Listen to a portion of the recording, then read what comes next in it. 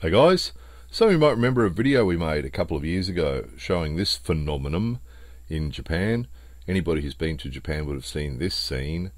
When you look at a convenience store from the outside, usually just inside the window is the book and magazine rack, which contains usually a variety of magazines and books and manga. So it's very common to see guys standing around the convenience store reading these books and just stand there and read it cover to cover, basically like a library. And the reason that the stores have allowed this is because, first of all, it makes the store look busy. When you look at it from the outside, you see these guys in there. It makes the store look busy, and Japanese people like busy shops. They like to feel that a shop is popular and busy. The other reason is that it's also said that it's good for security, because you get a 24-hour convenience store. If there's no customers in there, it's more likely to be robbed.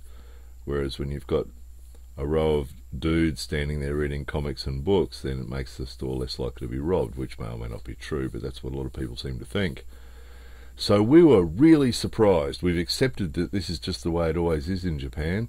And then today, for the first time, we saw this sign up on the window of this store, which says no reading the books and comics.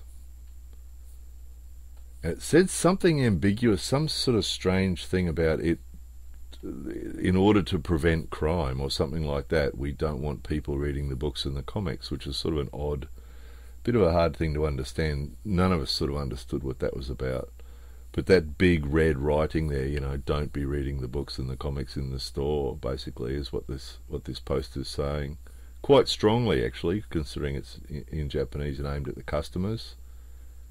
So that's the first time we've seen this. We've never seen that in another store. Bookstores will sometimes have a sign up like that, but never convenience stores. That's the first time we've ever seen that.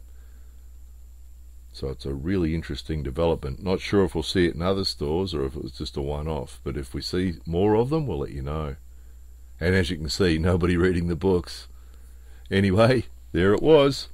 More videos coming soon.